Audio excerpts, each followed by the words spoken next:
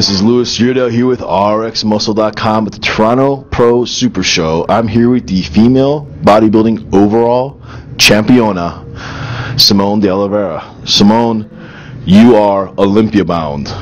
Wow, that's crazy. Donde Olimpia? How do you feel? Estou muy contente. Es un día muy especial para mí. Muito sofrimento, muita garra.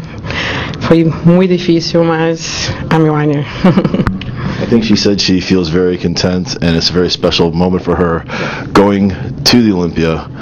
And no more shows till the Olympia, correct? One more show, 1 week ago, Omaha. Oh, Omaha Pro. Yeah, Omaha Pro. I'll be there. Oh, again. I see you later. Now, do you live in Brazil? Yeah, I live in Brazil. I train in Brazil. This is my first years de Procar.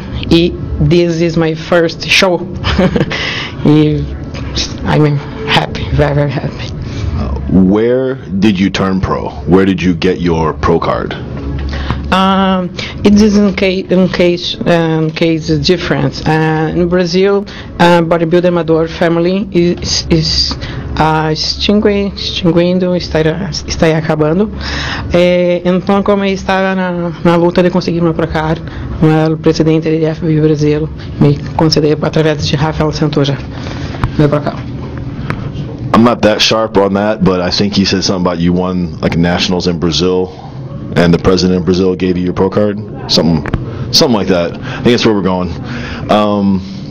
So you're competing at Omaha, 1 week, then Olympia. Yeah. Yeah. How do you feel coming here? I already asked you that, but the competition you had here was pretty stiff in the top 3 girls.